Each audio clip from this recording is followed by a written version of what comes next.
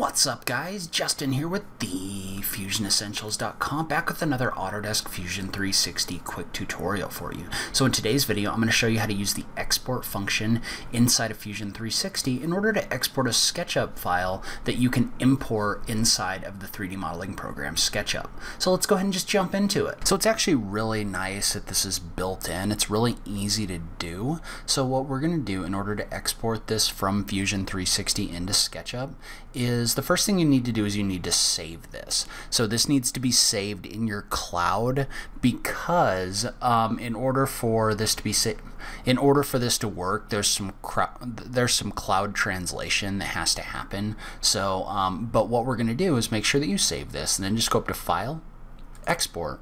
You're going to notice there's actually a ton of different export types in here that you can use, so STL, FBX, but the one we want in this particular case, because we want to take this to SketchUp, is we want to go to SketchUp Files. So that's going to export this to an SKP file. And note that when you do this, this tells you that the file type requires cloud translation, meaning it has to convert the file into the SketchUp format. So that does take a little bit of time, and then all you need to do is just have the name in here, and you just need to dictate to it where this is going to go. So in this case I've got the name, which is pipe fitting, and so we're just going to click Save, and we're going to click Export. And what that's going to do is that's going to export this file into that folder. And you can see how this gives you a status bar showing you how quickly that's being done. So it's just going to take a couple minutes in order for it to do this, and then we'll open it back up inside of SketchUp.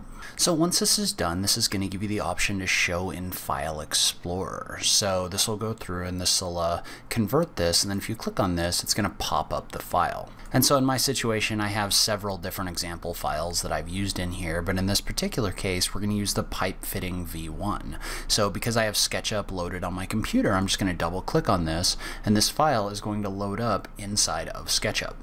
And if you get this message asking if you want to fix something, just go ahead and click Fix Now, and this should work just fine. If you do have like a really small file, you may run into some issues there. If this has really small dimensions, sometimes SketchUp will kind of lose some faces that are in here.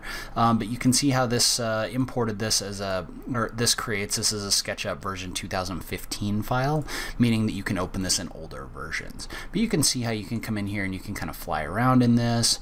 And like I said, some of these edges may get a little bit weird if this is smaller, because SketchUp doesn't handle really small objects. So if I click on this, for example, you can see how this doesn't come in as a solid. So there might be some cleanup that you'd have to do there. But overall, you can export these files from Fusion 360 to a SketchUp file. So that's where I'm going to end this video. Leave a comment below and let me know what you thought. Is this something you would use? Have you ever exported anything from Fusion 360 to SketchUp? I just love having that conversation with you guys. If you like this video, please remember to click that like button down below. If you're new around here, remember to click that subscribe button for new Fusion 360 content every week. As always, thank you so much for taking the time to watch this. I really appreciate it, and I will catch you in the next video. Thanks, guys.